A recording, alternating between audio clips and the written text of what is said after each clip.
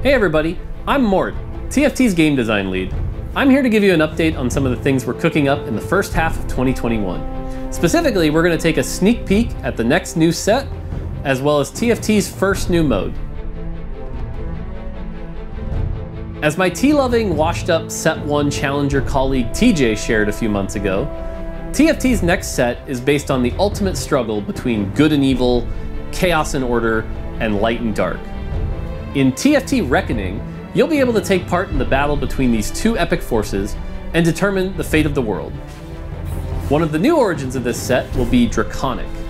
Each round you play with the Draconic trait active will add an egg to your bench, and after a few turns, that egg will hatch.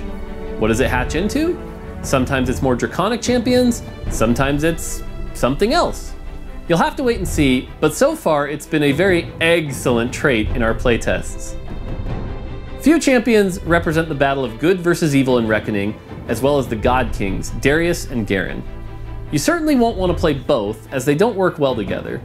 Instead, they're opposites that are extra powerful against opposing forces, so choose which one you recruit to your team wisely.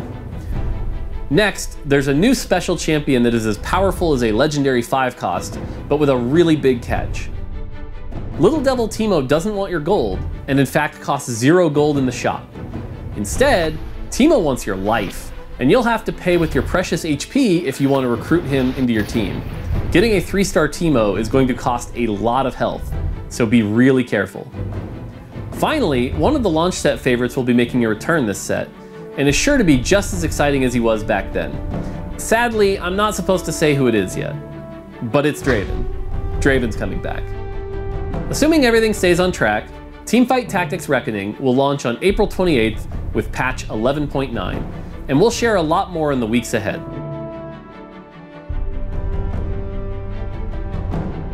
We're happy with the core TFT experience that you already know and love, but we think there's also room to explore and grow TFT in new ways.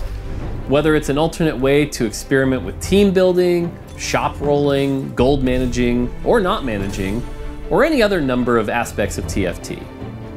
Maybe you're short on time, or maybe you want a meaningful way to play with your friends, or maybe you just want to slam reroll again and again and again.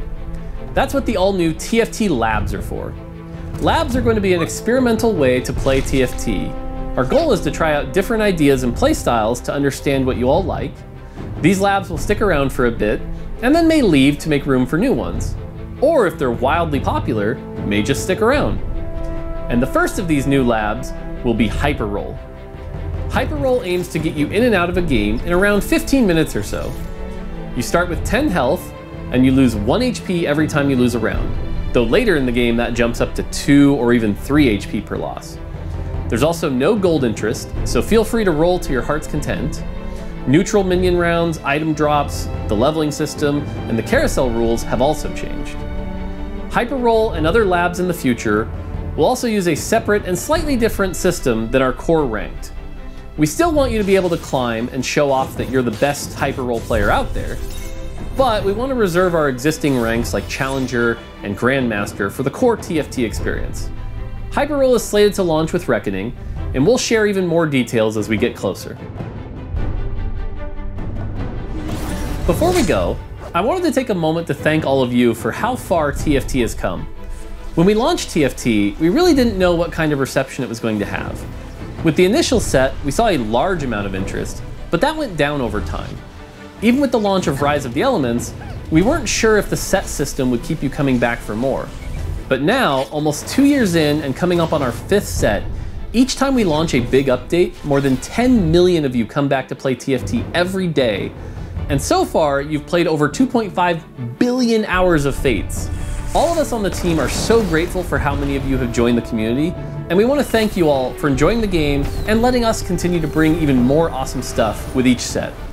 That's it for now.